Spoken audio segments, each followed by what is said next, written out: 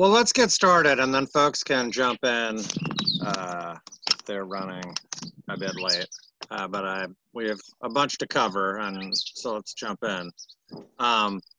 So my name's Jay Harrison. I'm a volunteer at the Backyard Growers, which is why I have this shirt. Although now we need to start printing things backwards because of Zoom. It's going to be a growth industry. Good morning. Hey, Corinne. Hey, morning. Hello, good morning. Good morning. Morning. Welcome. So again, my name's Jay Harrison. I'm a volunteer at the Backyard Growers.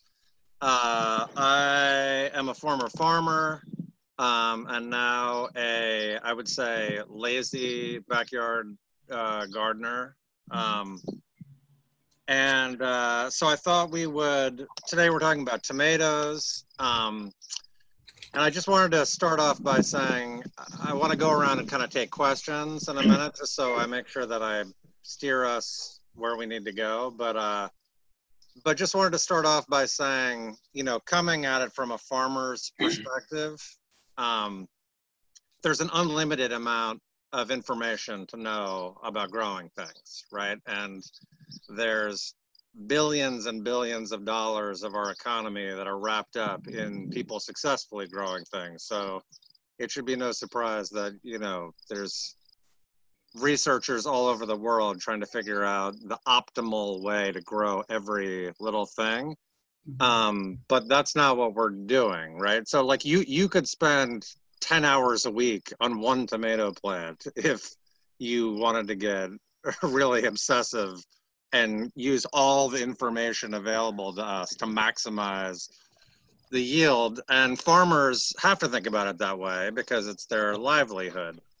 For most of us, we just want a few delicious tomatoes for a week for as long as of the season as we can, so that our salads and sandwiches and sauces and stews taste really good. And so I always have a hard time in these conversations where we have all of you who are different gardeners, gardening for different reasons in different places. Like, there's an unlimited amount of information. So I really want to try to focus it down to what's going to be the most helpful to you. And as my wife just said, well, what are you getting nervous about? You could talk about tomatoes till you're blue in the face. And I was like, exactly. That's the problem. Like, we don't want me talking about tomatoes till I'm blue in the face. What we want is to help you all get the information that you need. So I was hoping to just go around. Corinne, who was it who sent their questions already? Pratap, is that you who sent questions in before through email? That's right. Okay. Fantastic. So I've got those. So thank you. Yeah, and I can also, people can type messages in the chat function, and I can read those too if they want to. Great. Later. But so let's just go around and like, I can start off. Like, I feel like I showed my cards. Like, I wanna have some tomatoes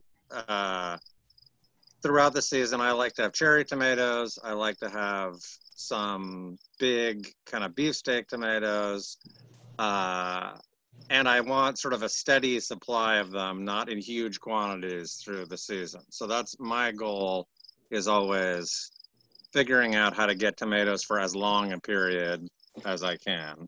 And why don't we go around? Paul, what brings you? So last year I had pretty good harvest, but the plants became blighted. And I didn't know what I was doing wrong or could have done better to prevent that. And then it started to show up in like beans, and it became an epidemic, not a pandemic, just localized. So Okay, great. So kind of that, how do you hold that off? That's great. Yep. So I'm just gonna go in the gallery order that's here. So Thad. That's me, and I'm a total beginner. Okay. With some time on my hands, I decided that I'm going to try some slicing tomatoes. Great. but I know virtually nothing about it. I've been watching a few YouTube things. And I chose celebrity because that's what the ad will fill. And I'm probably just going to do 1 or 2 plants. Great. That's excellent. Luce. Got to ask. Yes. Luce, what brings you? Well, first time grower too. I was blessed to be able to offer this, and I have a special passion for cooking, and I'm going to, well, I really want to learn everything. I don't know nothing about gardening. So from the beginning, I'm starting. Thank you. Okay, perfect. Great. Thank you, Liz. Okay, Michelle. So I've been growing tomatoes for a long time, but I missed your workshop last year, and some of the people in the Parkside garden were saying how great it was, specifically someone who's got a garden right next to me, and mainly I'm interested in the pruning. Okay, yep, great. We're going to spend a bunch of time on that.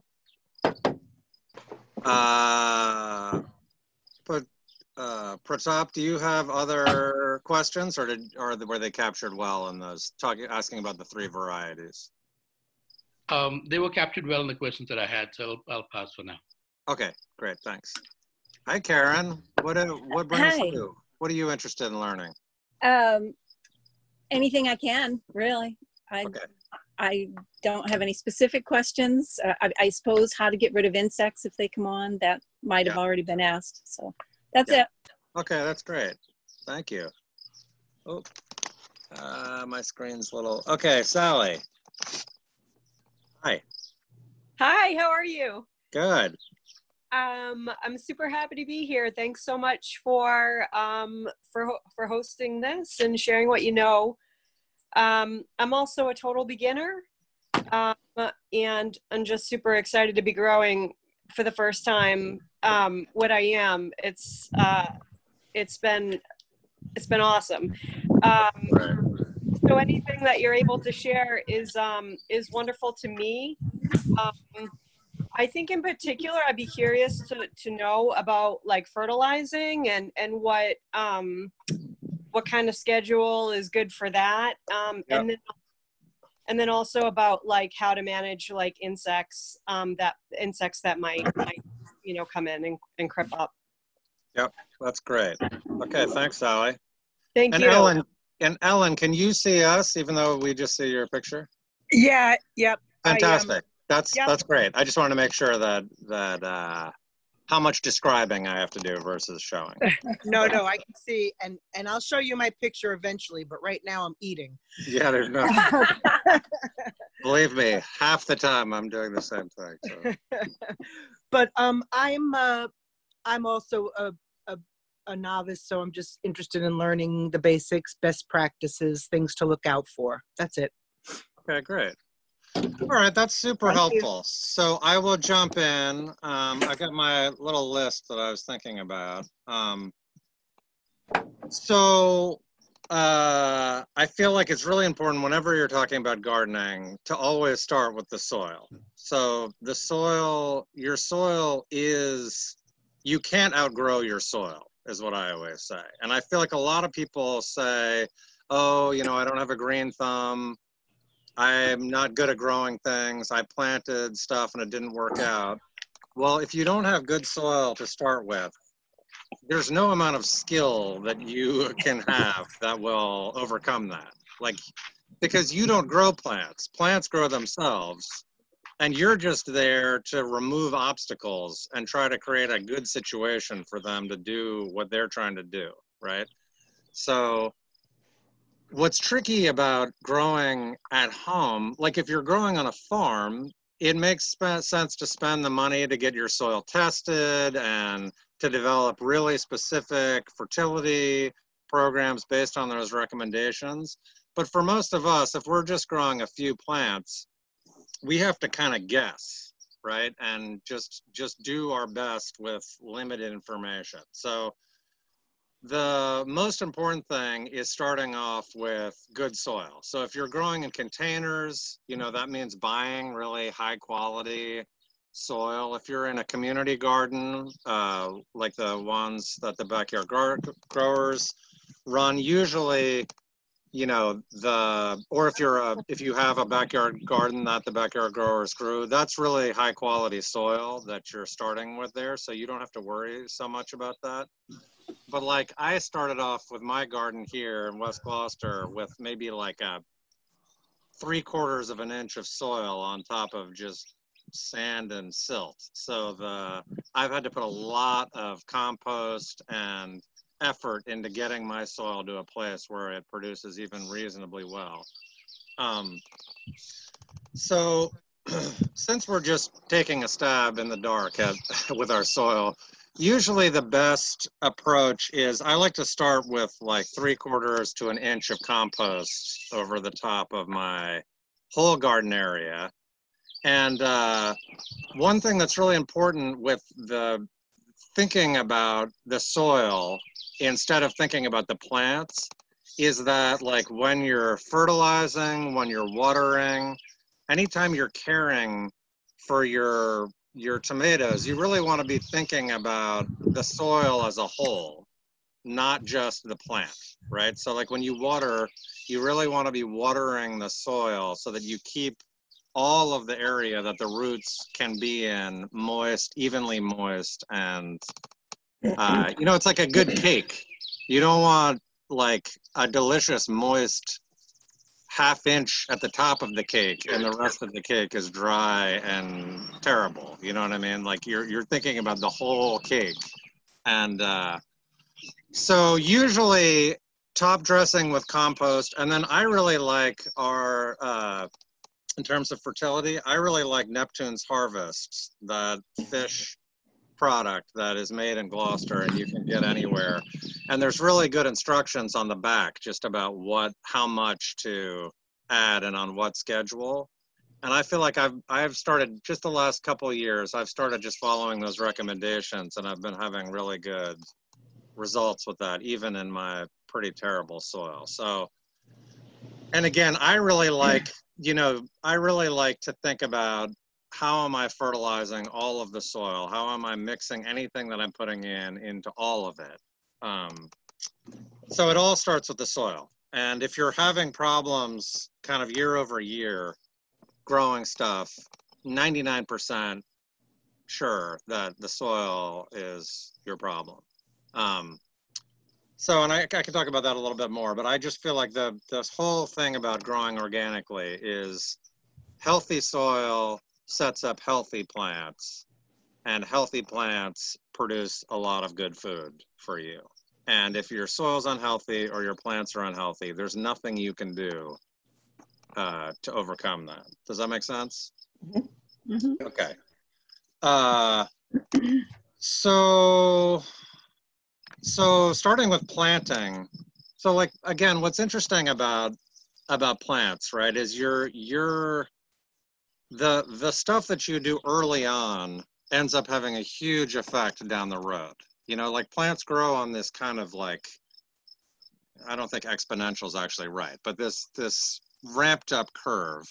And so getting your soil really, starting with really good soil, buying or growing really healthy seedlings. So if you plant seedlings that are really not in great shape, they will never recover. You know, that's just not how plants work. Like you kind of with plants have to keep things in reasonably good shape at each step. So like if you have seedlings that are really like tall and stringy or that like all the leaves don't look vibrant and green, don't have a strong stem, that's really a waste of your time. You know, it's like if you think about it, you're going to put a bunch of effort into this thing, and you know, you can spend a couple bucks at Cedar Rock or someplace like that and get a seedling that is really in good shape and is going to serve you well for the season. So I feel like the in order of problems that people run into is either, you know, number one, starting with bad soil. Number two, starting with seedlings that are already weak or compromised in some way. So, you know, I really recommend, you know, don't plant things that look sad. You know, if you plant like the Charlie Brown Christmas tree tomato seedling, you know, a lot of us have a soft spot in our heart for things that look like they're struggling, but with tomatoes, you're just not, it's not going to go well. And is everybody buying tomato starts, or is anybody starting them themselves? Buying. Go ahead. Raise your hand if you've started them yourself. Okay, great. So again, really shopping carefully and trying to buy really stocky, strong looking plants is key. Jay, yeah. When do you decide to pull the plug on a plant that doesn't seem to want to do much? I've got 2 that I picked up at down in Maritime, Gloucester, and then one of them's doing well, and the other one's just sort of doing nothing. And maybe they're different varieties, so they're on a different pace, but I don't know when that is that I'm going to have to go for something else. I would give it a week, because then you're going to start getting into a place that you really want them in the ground. You know, it's like we're right on the sort of edge of that. So I would give it a week. If it's not growing, if you're giving it water and it's got sun and it's not growing, you've got a problem. Okay. And hold on one second. I'm going to grab a really sad looking tomato seedling that's left over from my stuff. Hold on.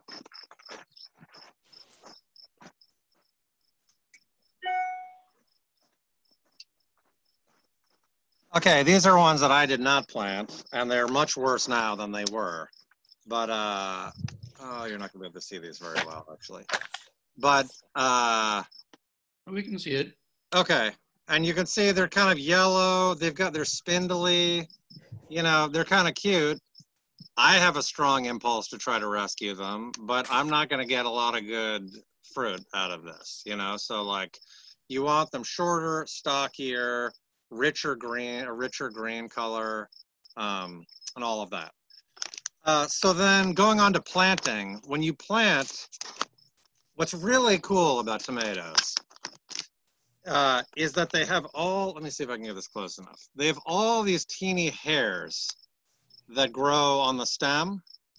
All of those are potential roots. So like if I take this tomato and I lay it down on the soil sideways, it'll start to grow roots down from anywhere on the stem, because all those little hairs on the tomato are excellent defense against climbing bugs. I think that's a big part of why they're there. Bugs don't like that, don't like climbing over surfaces like that. But they also are able to drop roots anywhere off of their stem, which is A, just really cool, but B, it means that when you plant tomatoes, and I think a lot of you have heard of this before, you can actually dig and plant them pretty deep. Like you don't have to plant them at the soil line. You can dig a hole, and like this one, if I were to plant this, I would probably plant the bottom 4 inches of stem and just have the green part, because you're going to get all of that stem doesn't do me any good. And if it can produce roots and help feed my plant, all the better. So planting tomatoes deep is great. Sometimes there'll even be a few leaves on the bottom, and I'll pluck those off and then plant a bunch of the stem and just leave the best looking green at the top. Does that make sense? Mm-hmm. Yep. Yeah. So, I mean, that's just, Jay, yeah, go ahead. Jay, do you do that even when the plant is healthy or just when it's sad? No, I do it even when it's healthy. Just, it's a good to just get as much of that rooting area as possible. So, you know, you don't have to do that, but a lot of the time, even with a good stocky plant, they've been growing inside usually. So they're a little, even when you've done a good job, they can be a little wobbly. So even just planting them an inch or so deep kind of strengthens the stem and gives them a good starting place. So That's planting. And then the other thing with planting is watering them in right away is critical. So like you've just plucked, so with a seedling like this, I've just plucked it out of the growing container I'm in. The roots are all exposed now, right? Then when I'm putting it in, this is all going to get kind of disturbed. And then if I don't water it right away, the roots can dry out really quickly. So like, especially with the weather having been what it has been with dry soil, you know, like you're taking a plant from this cushy indoor life where it's been being watered all the time. It hasn't had to deal with wind. It hasn't had to deal with the full brightness of the sun, because usually greenhouse plastic doesn't let all the light through. So it's moving outside into this environment where it's windier, sunnier, usually hotter than it's used to. And getting water to those roots right away and allowing them to form a good contact with the soil around. Like that's how farmers think about it. They're always thinking about root to soil contact. So like if you can really put a lot of water on in that initial planting so that not only do the roots get water and the soil get wet, but the soil kind of settles in around those roots, your plants are going to be a lot happier. Does that make sense? Yep. Yep. Yeah. Can I ask? Yeah. When you were talking about the good soil, I got my box last year with the soil that was given to me, and I thank you for it. Yeah. But this year, what I did was I put some compost on it, but maybe about a half an inch, and my husband spread it around and dug it up a little bit. Yeah. I don't know whether I have good enough soil, because I don't know what kind of soil that was given to me initially, and I don't know if I should be fertilizing my plants, my tomatoes and or my others, with some sort of a liquid fertilizer or powder or whatever.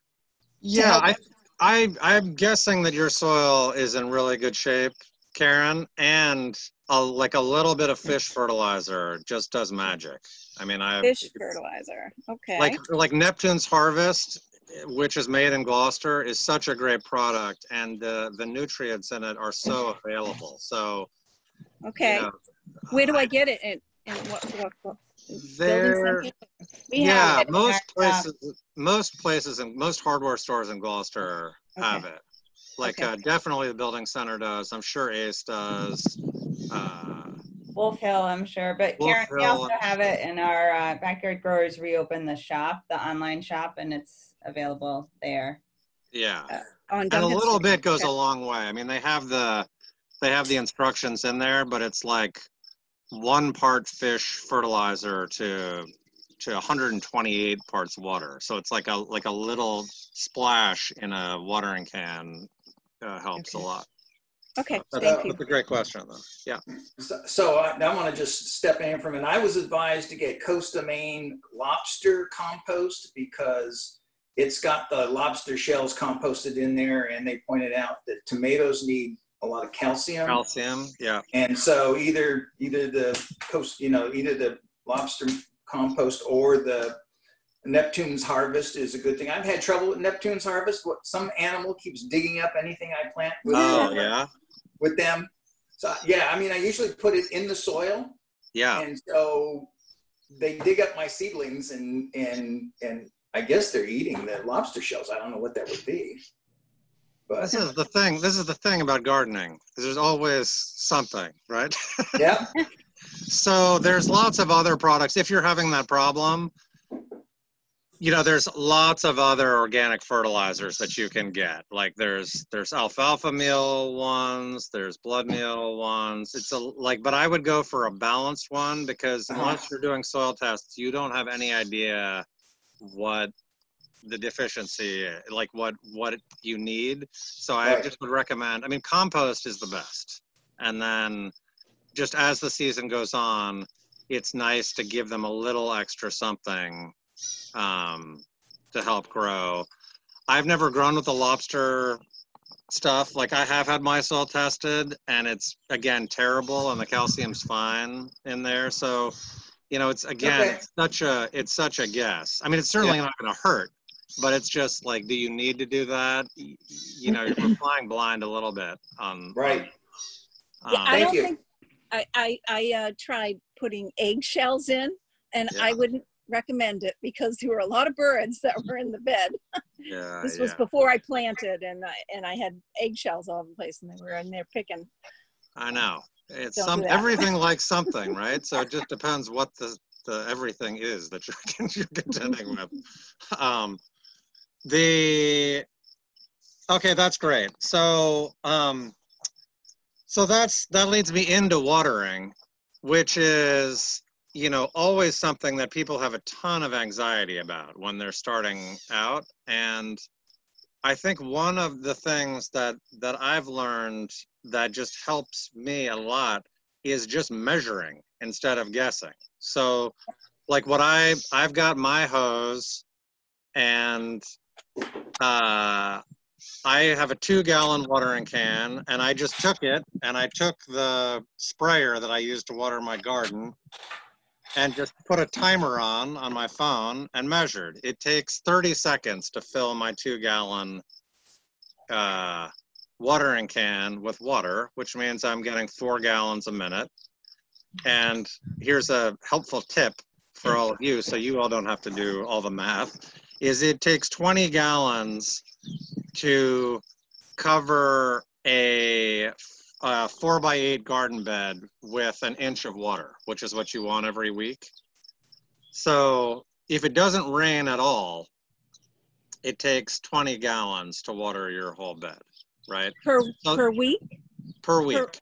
Per week, okay. Yeah, and again, everybody's soil is different. Some people have clay soils, in which case you don't have to water so much. Some people have dust soil, which is what I have, so I have to water a lot. And usually what's funny is, like, we live in a climate where we get an inch of rain a week on average anyway, right? So like theoretically we should just have to water to get our things started, but that isn't how it works, because it doesn't come, you know, it doesn't rain an inch every week on Friday at 6, you know. It's like, and right now it hasn't rained in a long time. So when it's not raining, really to do what farmers do, which is to try to get 1 inch of water on your garden every week, that takes 20 gallons, which is quite a bit of water, you know. And so with my hose, it's going to take me 5 minutes of watering to get an inch onto a 4x8 raised bed, right? So I just feel like that takes a little bit of the mystery out of it. You know, it's like you can feel the soil, you can dig down, make sure it feels moist, and that's great. And if you're just, I just find that very helpful. Just like what I'm shooting for is an inch a week. Does that make sense? Yep. And yeah, and then I really like to mulch when I can, because I like to think about, I don't know why I think about my soil as cake. Maybe it's because I like cake, but thinking about keeping even moisture in your soil at all times. Like your soil, not to get too nerdy about it, but like your soil is a living thing. There's probably like 1 trillion microorganisms in your soil that are all eating, digesting things, breaking them down into smaller things that then your plants are taking up and using to feed themselves.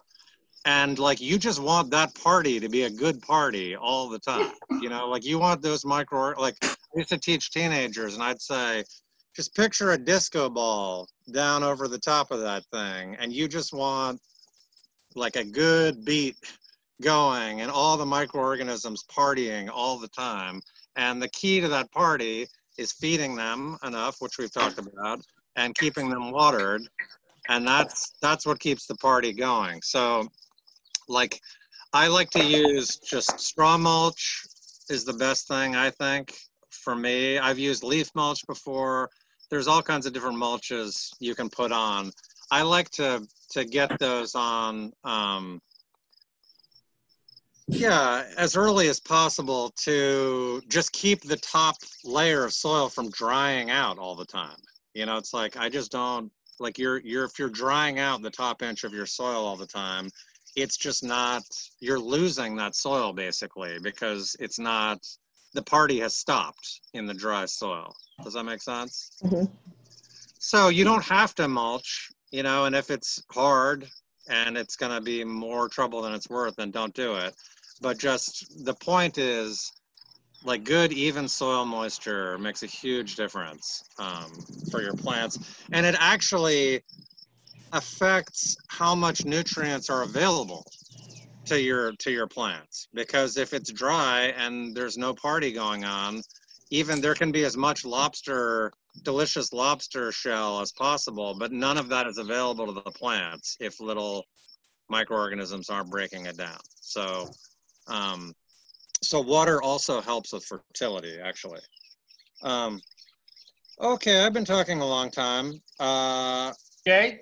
Yeah. So when you go to fertilize, you pull the mulch back? Yeah. Okay. I like to. That's also what I like about straw mulch, is it's easy to move.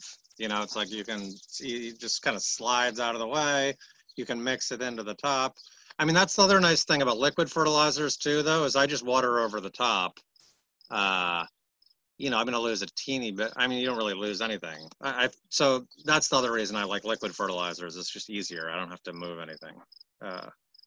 Okay, so now I'm going to take you out to show you, I'd rather just show you the pruning stuff. But I can tell you just, so getting into the questions of different varieties, like the thing to think about when you're thinking about both pruning and trellising, which are the two things we're going to talk about, and I'm going to do my best to show you with my, I'll try not to make you sick moving around with the video camera, is weight. So this is something people underappreciate a lot. So if you're growing cherry tomatoes, the weight is distributed really evenly, right? So like you've got cherry tomatoes all over. They're not very heavy. I mean, maybe all of them together are a little bit heavy, but they're spread out, right? So if you just think about the weight that's on this plant, trying to pull it down, cherry tomatoes just trellis really easily, right? So you don't need to be thinking about engineering that much when you're doing when you're dealing with cherry tomatoes. And so you can, yeah, so anyway, that's that. When you're growing beefsteaks or like some of those heirloom varieties that produce big, like I like Brandywine tomatoes, I mean, you'll get like a 2-pound tomato on there every once in a while. So what I like to think about with trellising is like, if I do a really good job, I might get 20 plus pounds of tomatoes off of a plant. There might be 10 to 15 pounds on the plant at any time. That's a bowling ball, you know? So like whatever your trellising is, if you can't hang a bowling ball off of it, then that's the amount of weight that a tomato plant can weigh, you know? So I get really annoyed at the makers of those really spindly tomato cages, which I think work fine for really small varieties and cherry tomatoes, although they're never tall enough. I don't quite understand that design. But if you're growing big beefsteak tomatoes, you wouldn't think about hanging a bowling ball off of a little spindly cage like that. So if you grow big beefsteak tomatoes, you really need something that is strong. So I will show you some ideas, some things that I use to deal with that. Yeah, let's just go out there and see what we can do. Hold on, let me see if I can get you all on my phone. Corinne sent me the link. Sent it to you. Yeah, tell me if that worked. You know what? I actually, this computer's got tricks, so I'm gonna do this. We're good. It didn't break in half when I folded it. Okay, so we'll do our best, and I may get my wife Karen out here in a minute to help if this doesn't really. touching things I shouldn't touch.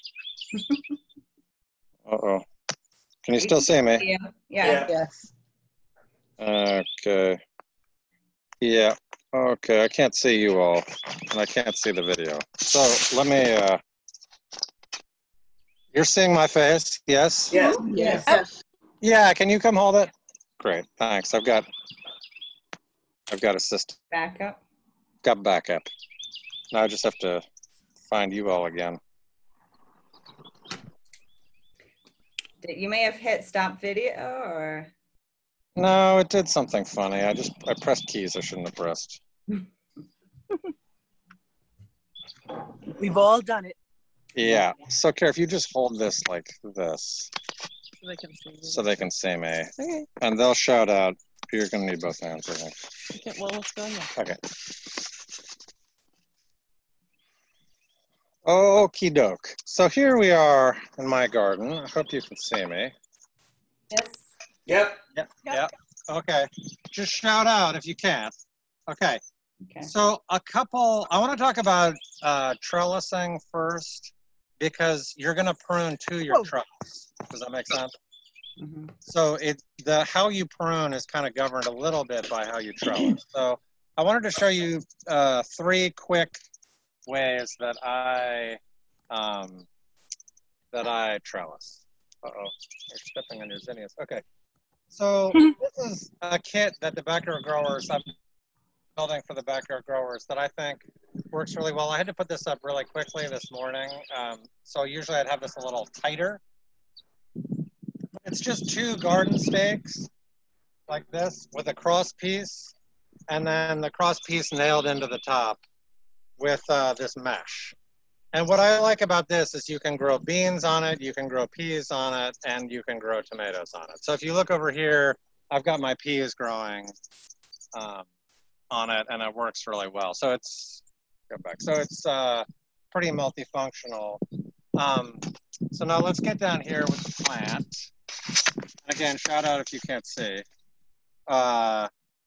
So this is a cherry tomato that I've got growing in a pot here. What I'm going to do to this cherry tomato, so I have started pruning it already, so I'm sorry I can't show you all of it. But basically, the way a tomato grows, it's going to try to send a sucker out from every crotch in the plant. Can you see that? Mm-hmm. If I don't prune that, it's going to turn into what we call a leader, which is this, and it's going to become like co-equal with this. So if I don't prune this, the plant will grow into two distinct paths. You know what I mean? You'll get 2 big branches off anywhere that you don't take these off. Does that make sense? So if I were to do nothing to this plant, there would be a little sucker at each of these, and if I didn't prune it at all, you would have, 15 different main branches going off of it, and it would just become a mess, right? It wouldn't fit in the space. You're not going to get good light on all parts of the plant, so the fruit isn't going to be as sweet. You're going to get, it'll just turn into a mess, and it'll start breaking and falling all over the place. So what I like to do in a situation like this is I probably would not, I would pick one of these suckers and just leave it, and then I would train this plant. This part is going to go this way, and I would leave this sucker to grow this way, so that I'd have a the camera wall. closer to the plant? Yeah, closer to the plant. And also directed at the plant. We're not seeing the plant. Okay, there's the plant. Okay, so I would leave one of the suckers, and I would let it grow this way, and this part's going to grow this way. A little lower, please. This right here. See this little guy? No, go down. She needs to aim down. There you go. This guy? Yeah. So that's the sucker. So like everybody says, remove all the suckers. Well, that's generally true unless you want another branch. Does that make sense? Yeah. Yeah. So if I want another branch going this way, I'll leave this one, which I think I probably will actually. And then I'll prune this one that's next to it. And I'll prune this one that's below it. And I've already pruned the ones below. And you just pinch them. Does that make sense? Yeah. And getting them young is good because you don't want the plant wasting energy on things that you're just going to take off. But if they get bigger than a pencil thick, don't pinch them. Use scissors to cut them. Okay. Mm-hmm. So that's all that. So then as it grows, what's nice about this kind of trellising is the leaves, you can just kind of tuck them in like this. You don't have to do all of them, but then it's going to be supported and I can send this one this way. I can let my little sucker over here grow this way. And then you're just kind of weaving the plant. Here, I can take it back for a second. You're just kind of weaving the plant back onto the mesh. You know what I mean? So that you're forming like a solar panel of the tomato so that it's catching as much light and it's kind of flat-ish. Does that make sense? Hey, Jay? Yeah. Where did you get the mesh? Go ahead. Where did you get the mesh? I've never seen that before, so. Oh yeah, so the backyard growers, these are kits that the backyard growers are putting together. So Corinne, we can talk at the end about that. But yeah. So okay. That's one method, okay? Method 2, and can I hand this back to you? Method 2, which is actually, to be transparent, is what I do, is over here. So this is a Brandywine tomato. I haven't done I stopped doing stuff to it once I found out the workshop was happening. So here's a Brandywine. I about 20 years ago spent what is probably $100 in today's money, and I got a whole roll of this mesh that they used for concrete pouring. And I made this cage, and these cages last 50 years. So it was, yes, it was expensive, but I got about 20 of them out of it. And now I use them for a lot of things. But like, this is a proper, you know, I can hang a bowling ball off the top of this and it's gonna be fine. And then as this grows up, sometimes the plant will try to kind of slip down through, and then I just slip stakes, like a piece of bamboo or something through, and it gives the tomato something to hold on to as it goes up. So that's another kind of option, but it doesn't have any support right now. It doesn't need any support for a little while. So as it grows, if it starts to kind of fall over, I'll put a stick through like this, a stick through like that, and then it kind of grows up. And I don't know, it kind of works for me, and I've had them for years. I like them. So Jay, you don't need any central stick to hold up the main stem? No, because I go like this. I usually have sticks kicking around, but I just don't right now.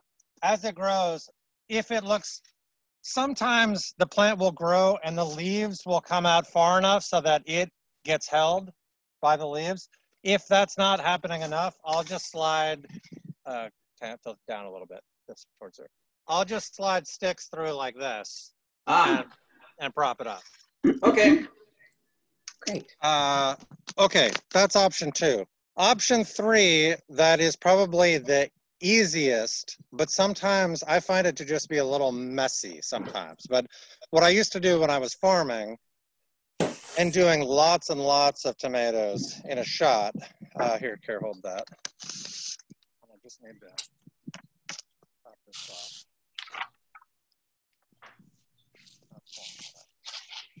You're hurting your tomato.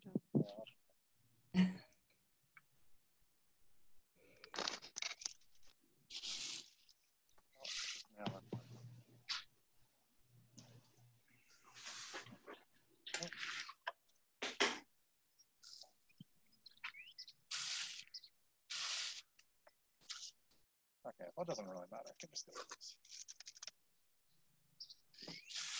Okay, ignore that.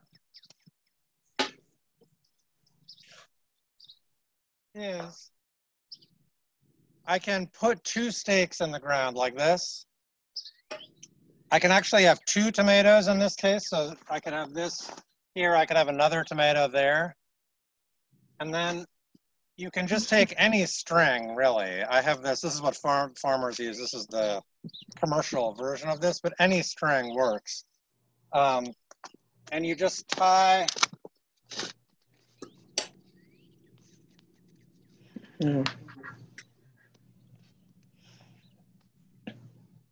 So this is called stake and weave. So you take it and you run it on one side.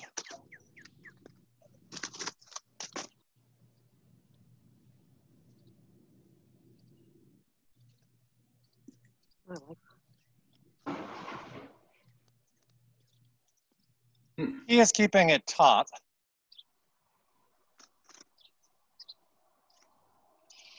And you just go back and forth like that and tie it. And then you can tie it off here at this stage. And then you come back later once the plant's grown up and you do stake and weave. It's probably the simplest way to do it. Uh-oh, you all still there? Yes. Yeah. Mm-hmm. I think we lost them. Oh, we're here, Jay. We're here. We're here. Yeah. Jay, can you hear us?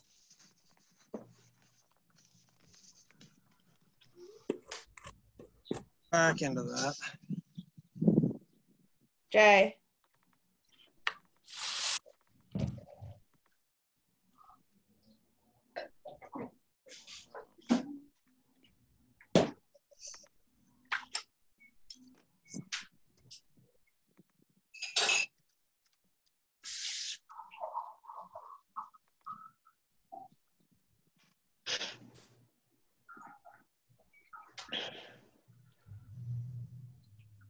Good.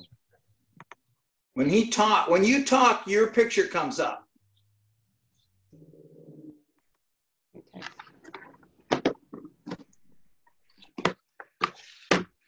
Oh, great. You can see and hear us? Yeah, we can see you. Yeah. Well, in that case, I apologize if there was any cursing. I can't see or hear you. So let me jump back in. We somehow. can hear you.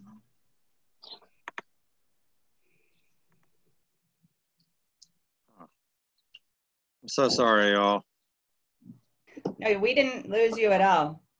So can you send him a message that if he's on the screen?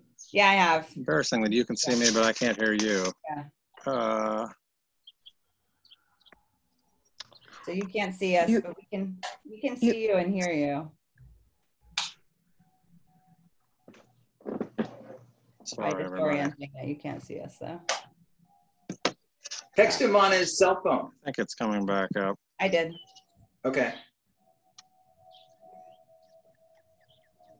I think it just the Zoom dropped for some reason. Corinne, sometimes when this happens, I end up having to leave and then come back. Mm-hmm. And it's not really a unique problem. It's happened, like it's happened in a number of Zoom meetings I'm in. You just leave, even if you're the host, you leave and you just come back and it's fine. Jay, can you hear us? No. Option here. Okay, let me text him that. And he's not going to end the meeting. He's just going to leave the meeting. Yeah.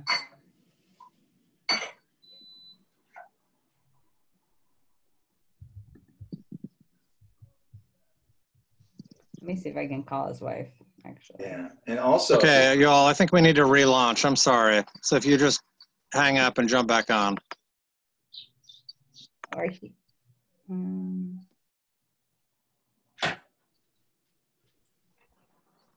So.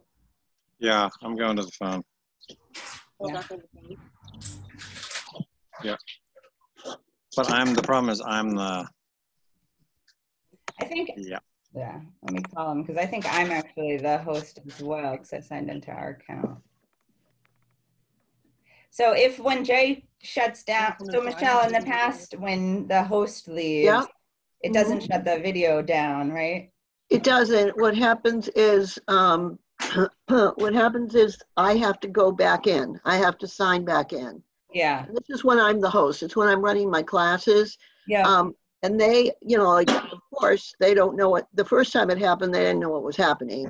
But they hung in there. So when I came back into the meeting, we just continued. Yeah.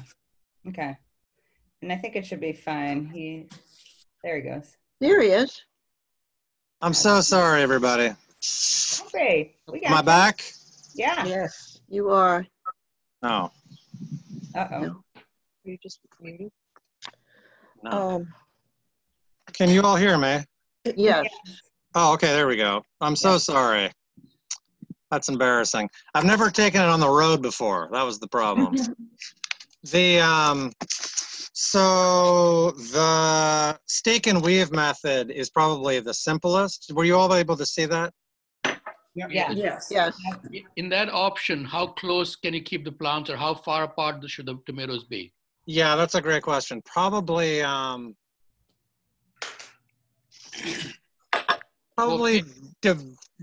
varies a teeny bit based on the variety. Like if you have a bigger variety, like a bigger beefsteak, I want to say maybe 2 feet apart. Oh, that's all. Okay. And then, you could probably be a little closer with like celebrity. Celebrities, it's a smaller fruit. So you could probably be a teeny, 18 inches, but 2 feet would be great also. I'd say 2 feet in general. So that's another really great option. That's stake and weave. The only thing is that, like, if you are really conscientious and go in every week and put on another string, that works great. If you get a little behind, you end up having to fight the plants a lot. So, and it's hard to not break them a bunch if you're trying to play catch up with that method, but it works well, and it's kind of the simplest. But then other people do things with teepees and other things. I just have never done that before, so I don't like to make advice about things that I've never done myself. But there are a million ways to do it. Oh, there was one other method though that I wanted to say, which is if you have like if you're growing underneath pergola or something. Can you grab the string actually? Something that works really well if you're able to just hang a string from something. So like, remember how I had that top bar? I had the 2 stakes on the ground and then the top bar with the mesh. If you take away the mesh and there's just the top bar, you can also just tie a string from the top of the top bar. Oh yeah, never mind, Care. It's okay. And what you can do is just make a loop around the bottom, around the base of the tomato, around the stem. So like if the stem's like this, the soil's here, you just tie a string in a little loop around the bottom like this. And then you just run the string up to whatever that is and tie it so that it's a little bit taut. And then you can just take the plant and as it grows, wrap that central leader around it. Do you know what I'm saying? Does that make sense? Yeah.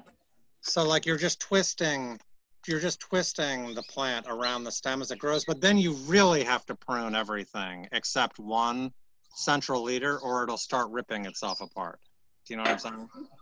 Yeah. So that's another method that works really well, but you have to have something to tie it to on the top. So that can be stakes, that could be a pergola. I've got my crazy geodesic dome over there that I've done that before. But I think that the key is just making a decision at the beginning. Like, am I going to do 1 liter? Am I going to do 2 liters? Am I going to try something crazy where I trellis it in 3 or 4 liters? I don't recommend that. But just making that decision, and then what you're pruning towards. You know what I mean? Like there's a shape that you're going for, which is like, either one plant like this with fruit hanging from it, or something that splits and fruit hanging from it. What? Okay, yeah, sorry, I've been talking too long. I'm being given the sign. Can I ask you a question that we get asked a lot? Yeah. Around pruning, just in terms of leaves touching the dirt. Oh, yes, that's a great question. So I like to prune the bottom really heavily once the fruit starts to set. So I like to take away all of the leaves below the first cluster of tomatoes once they start coming together. Because to your question, Paul, you were talking about blight, right? Yeah. So there's a lot of soil-borne diseases. So if you have mulch, this helps with this actually. But a lot of the time what happens is the rain falls and hits the soil and the soil splashes up on the lower leaves, and spreads soil-borne disease to the lower leaves. And then that kind of starts working its way up the plant. So pruning away the lower leaves, I highly recommend, because you're going to get better airflow under the plant, which discourages disease. And those are the oldest leaves, and they're not very efficient when they get old. So I like to prune everything below that first fruit cluster. Great, okay. And then in terms of blight and actually insects and all those other things, I know we're running out of time, the most important place to start to focus on is on the soil health and water. Like humans, like all living things, the healthier you are, the better your ability to resist disease, right? So like the healthier your soil is, the more evenly watered your plants are. Plants have their own kind of immune system to both they're producing chemicals that are toxic to insects.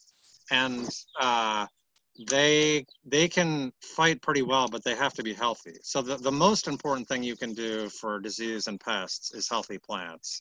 And really interestingly, like sometimes on a farm, you'll be walking along and there'll be, 200 eggplants in a row, and one of them will just be covered in bugs.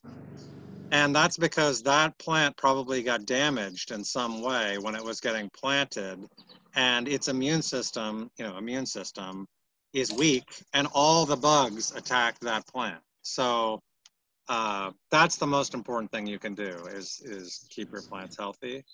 And then there are some things like blight that blow in. There's a lot of like powdery mildew and some other diseases.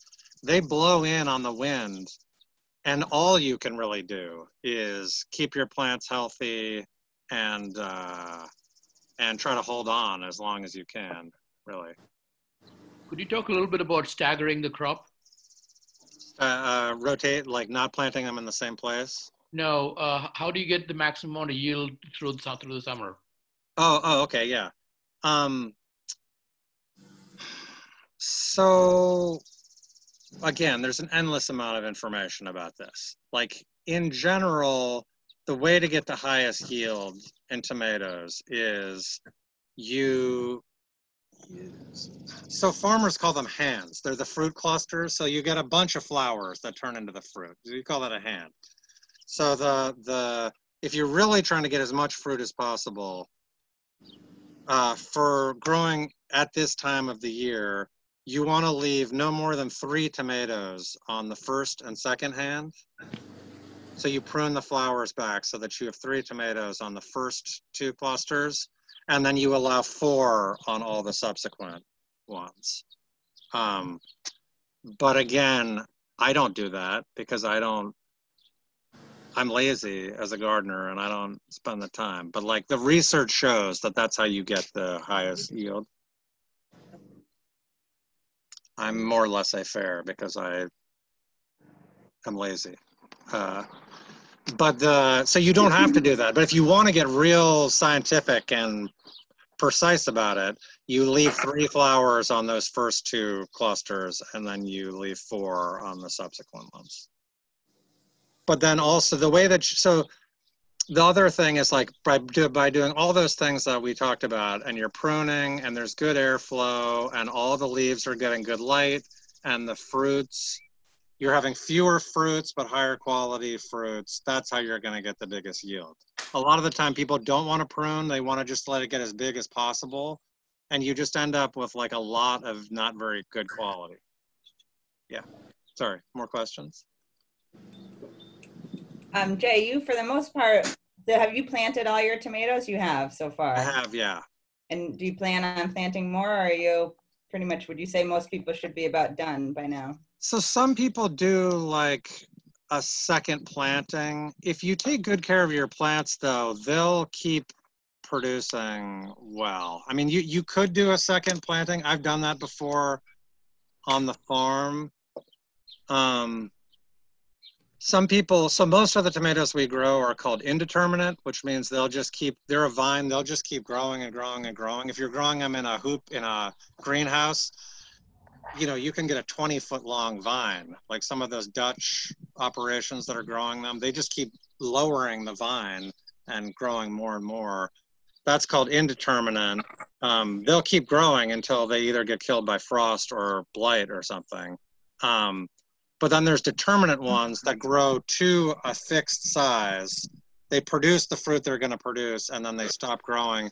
Some people plant determinants a little later, and then you get sort of a bigger crop in September, sort of more all at once. I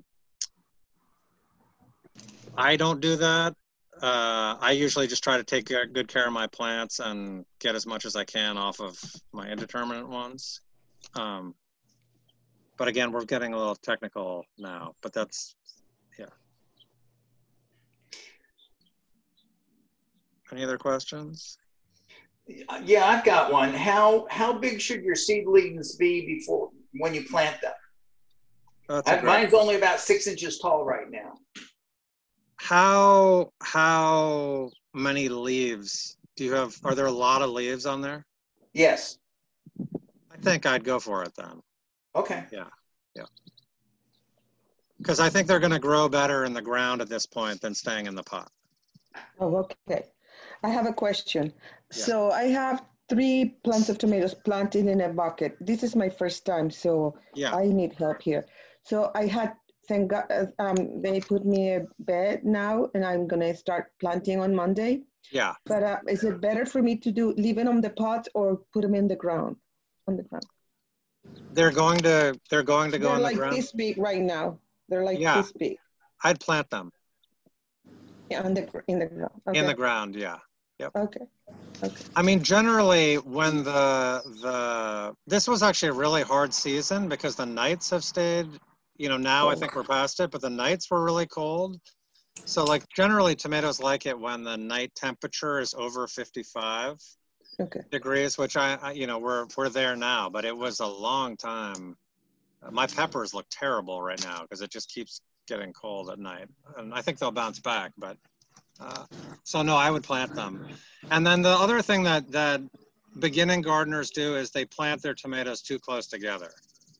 So just make sure to give them enough space because it makes sense. The plants are little. You're like, oh, I'll plant them. Yeah. What looks So you like said 2 feet apart, it's good, right? 18 inches to 2 feet. Okay.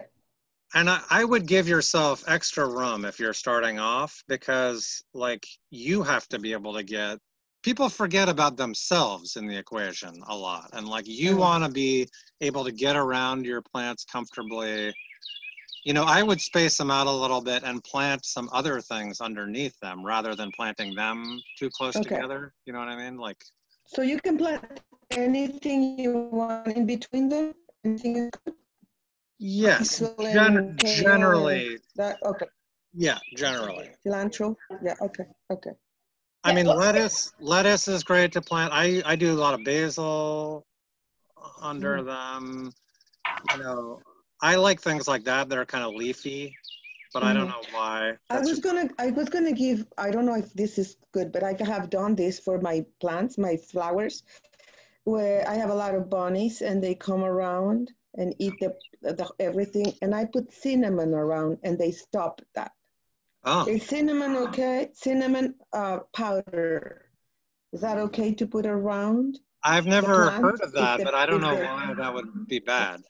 Yeah. Okay. Oh, but just a couple other things like that. And again, I'll be very quick, is like, if you smoke or have people who smoke who are going to be working in the garden with you, one of the easiest diseases to transmit comes from tobacco.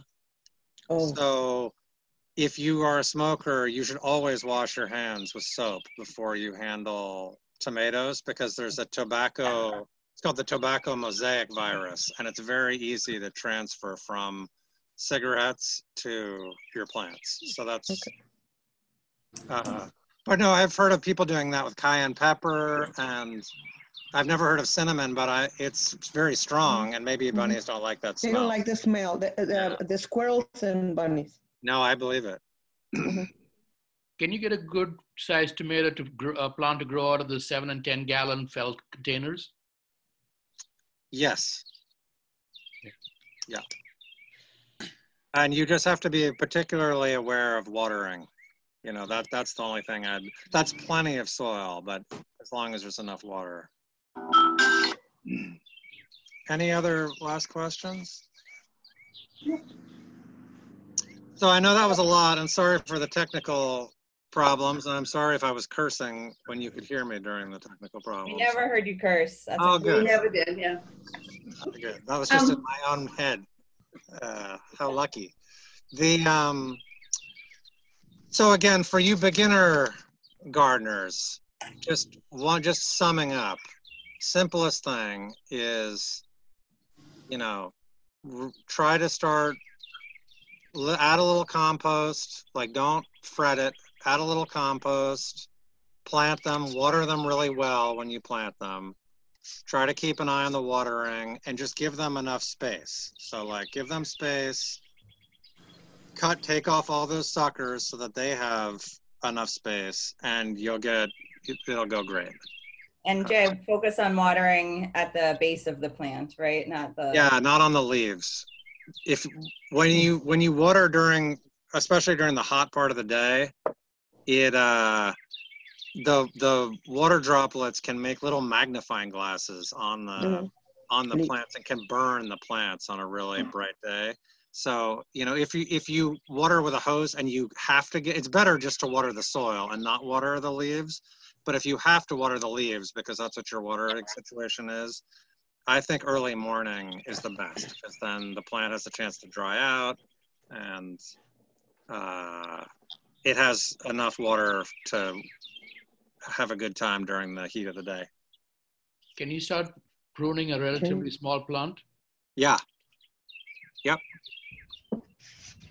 And in general, pruning, like especially once the plant is, you know, once it's planted and you've watered it in, it's a little fragile for 10 days to 2 weeks. You know, it's acclimating to its environment. But once you see it start to really grow, I'm a big fan of pruning. I feel like people generally under prune, not over prune.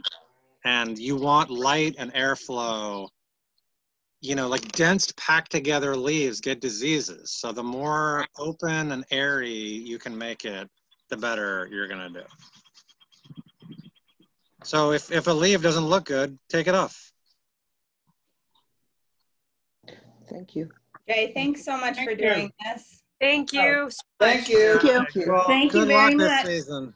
We do have this recorded too, so let me know if anyone wants it. But Jay, Thank you very much. Enjoy the weekend, everybody. Yeah, Thank take care. you. Thank you. See all your faces. You too. Bye. Bye. Bye-bye. Bye. Goodbye.